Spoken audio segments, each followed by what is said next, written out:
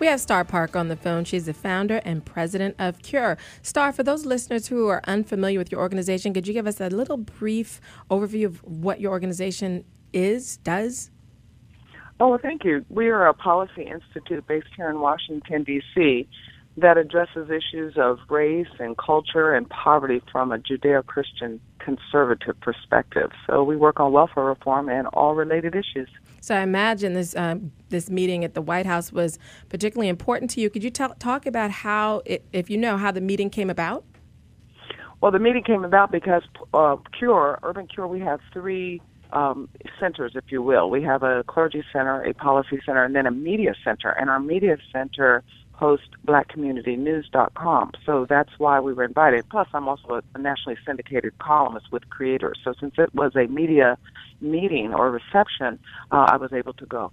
And I also remember you going on the trail during the primary and everything like that. In fact, I think you went to my hometown of Charleston, South Carolina. I might have sent you a little recommendations on where to visit. So I was not surprised that you would be there. Were there any? What did you find most striking in the conversation at the White House with you and the other journalists?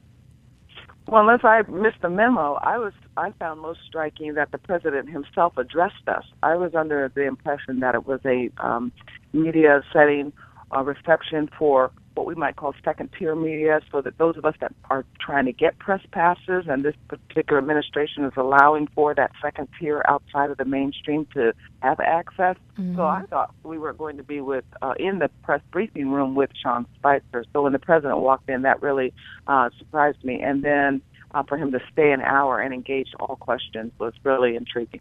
That says something, and I'm like, he's letting the first tier media know you're not my only way to get the message out. What topics were most important to you that were discussed during your engagement with the president? Well, I think he talked basically about the general headline news. It is moving into his 100th day in office, and so there's a lot of news there. But the meeting was billed as off the record, so it didn't seem like it had a format or perceived format. So everyone just asked questions according to whatever their interest area was. I actually got to ask a question as well, and I asked on issues that are important to us. One in particular, this is also the 25th anniversary of the 1992 Los Angeles riots on the same day of his 100th day, and I think it's significant to point that out, and I wanted to know, was his administration going to address it, because I think that's when our country really changed. The African-American community, I think at that point, made the decision that they were going to seek revenge and redistribution, as opposed to what Dr. King asked for, which was, repentance and revival. That changed us as a country, and we're still seeing the results. Star, do you think the fact that the president took the time, an hour, to be with you and other non-mainstream media, do you think that was an acknowledgement of the fact that the people who read you and listen to you and us here at EWTN really had played a major role in electing him president?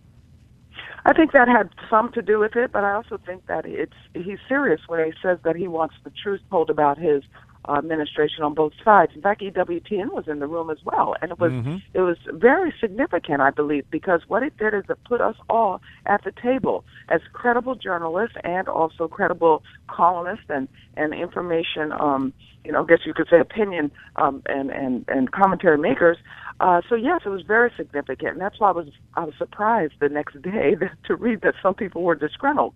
Actually, I looked at it from a different perspective, that it was almost a testing ground that perhaps we can end up in the big room and actually start competing with the mainstream media as opposed to always just complaining about it. Well, I think even the New York Times was it yesterday, acknowledged that the Trump administration is seems more open to the media, even though they do have their combative relationships than the Obama administration ever was. Mm-hmm. Well, absolutely. I've not gotten an invitation from the Obama administration the whole 8 years that he was there. And if you notice, most press briefings, he was very selective about the different journalists he called upon. Oh, yeah. So this is a very new place that we are, that the president is acknowledging that there are a variety of media sources out there with a variety of audiences that are very concerned about their country. Star, one of the things that I have found when I look at other media sources, they always seem to indicate that the president has, if you will, an animus toward those who are, quote, others, whether they be immigrants or people of color or African Americans. What was your sense, at least as you look at the Trump administration, as their stance toward African Americans and issues that matter to us? This administration, for the first time in a long time, and I've been in this for a long time, is really focused on trying to heal what is broken down in this country, specifically when it comes to these other ethnic groups. Half of the country didn't vote for him, and half of the country does not even acknowledge or appreciate our founding principles of e pluribus unum and limited government and free markets and eternal truth. So I think he's really trying to find answers. In fact, my organization is working very closely with his Fix Our Inner City Plan policy team so that we can find new answers for what is broken down.